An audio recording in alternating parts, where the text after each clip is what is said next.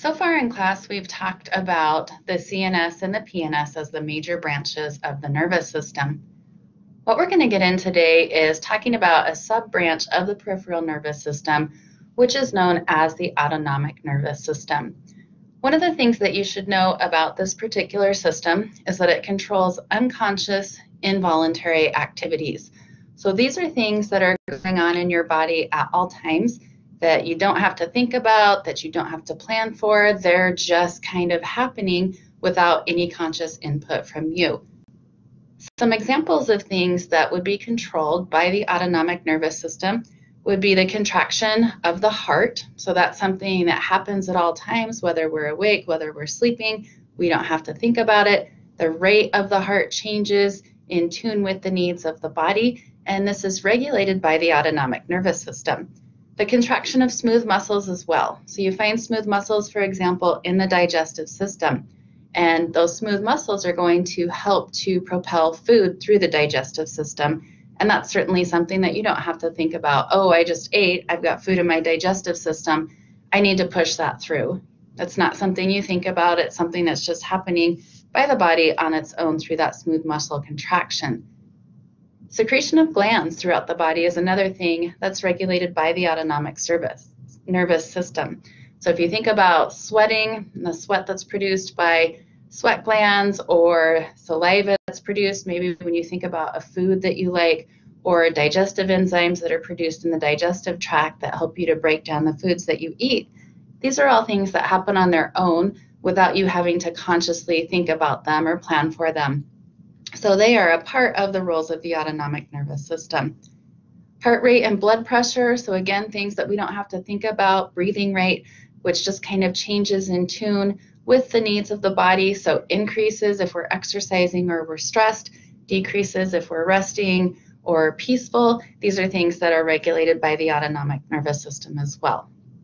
If you look at the graph that I have here, you'll notice that the autonomic nervous system, or the ANS, has two sub-branches to it. So the first of these is what's known as the sympathetic division, and the second is what's known as the parasympathetic division. And we'll use our second slide in today's lecture to talk about those sub-branches. So the sympathetic division is sometimes also referred to as the fight or flight division. And the reason for this is this particular branch is dominant under stressful or emergency conditions in the body. And what it does is it prepares the body to fight or to flee from the situation. So that's why we sometimes refer to it as the fight or flight system. This particular branch is going to cause changes to body functions that's going to rev up your body's ability to perform physically. So you're going to see an increase in heart rate and an increase in blood pressure. This is to push oxygen-containing blood to the tissues, to the organs, and especially to the skeletal muscles so that they're getting optimally what they need for a fight situation if they're needed, or to be able to flee a situation if they're needed in that particular case. The sympathetic division, because it's using so much of the body's resources towards the skeletal muscles, towards the cardiovascular system, towards the respiratory system, tends to shut down digestion.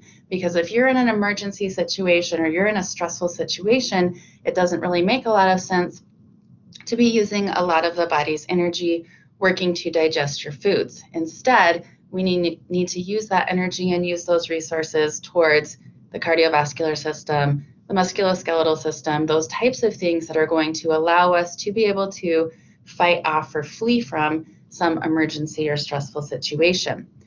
For that reason, because you're seeing the digestive system shut down under a sympathetic division activation, you'll see things happening like getting a dry mouth. And one of the reasons for this is the salivary glands are part of the digestive system. And remember that digestion's not considered to be needed, at least not as much as cardiovascular activation and activation of skeletal muscles under an emergency or stressful situation. So if you hate speaking publicly, a lot of people will get a dry mouth right before that because that to them is an emergency situation, a stressful situation to their bodies, and that makes it even more difficult because one of the roles of saliva, in addition to helping to break down our food, is to lubricate the mouth and make it so that you can speak clearly and your tongue isn't getting stuck in different parts of your mouth and making you become tongue-tied.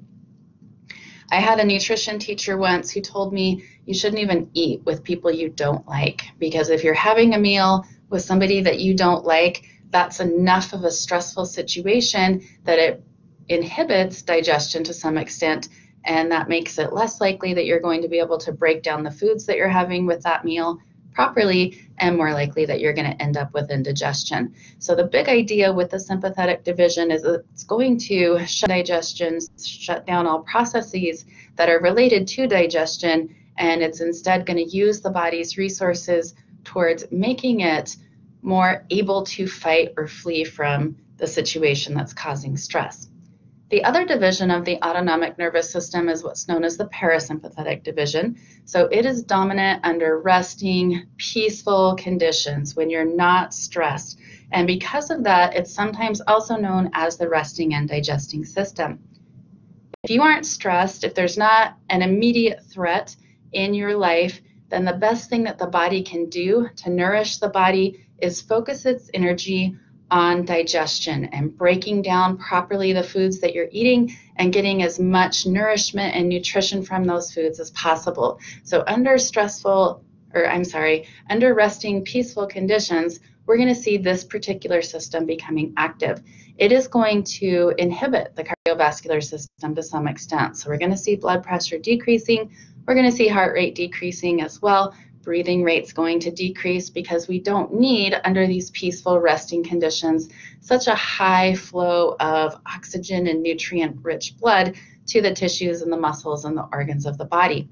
Instead, we're going to see all of those processes that are involved in digestion being ramped up when this particular system is more dominant, which again is under resting, peaceful, calm conditions.